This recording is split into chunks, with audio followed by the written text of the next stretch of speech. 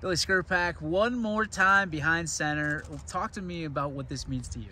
I mean, it's pretty cool to be playing football for, one last time at the high school level. And, I'm doing baseball in college, so this might be my last football game ever. So, it's walking in, you see a bunch of people your height and stronger than you. It's exciting. So I'm just looking to have a lot of fun in these next 2 weeks. I mean, to play one more game. I mean, the last game that you played was a pretty special one, Yeah. if I remember right. Yeah. So to go out with some of your teammates, what does that mean to you?